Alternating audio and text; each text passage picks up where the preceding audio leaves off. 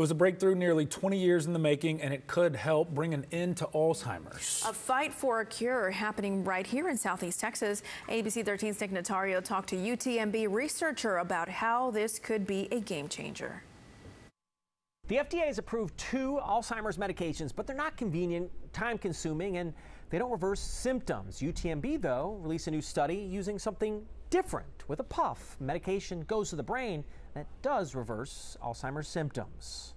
The fight against Alzheimer's is intensifying. The Alzheimer's Association says the crippling neurological disease impacts 7 million Americans. Now, a new study could change everything. We think it is the right drug and the right delivery method, so we're very excited. At UTMB in Galveston, a team of researchers developed a drug that attacks bad stuff in the brain that causes Alzheimer's.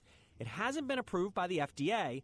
2 other medications have, but they're different. The approved drugs slow the onset of symptoms that can only be used early on. The nasal spray, how does it work differently? It doesn't just delay. You're saying it improves? It reverses. Reverses. At least so far, it reverses it. The nasal spray was used on mice. Researchers hope to try it on humans within the next 5 years. It's much more streamlined right now, so I would say even maybe shorter, hopefully. A breakthrough that's been worked on for nearly 20 years at UTMB. Now there's hope a cure could only be a decade away. I think we're going to have more than one drug which will cure almost all people who get Alzheimer's and dementia.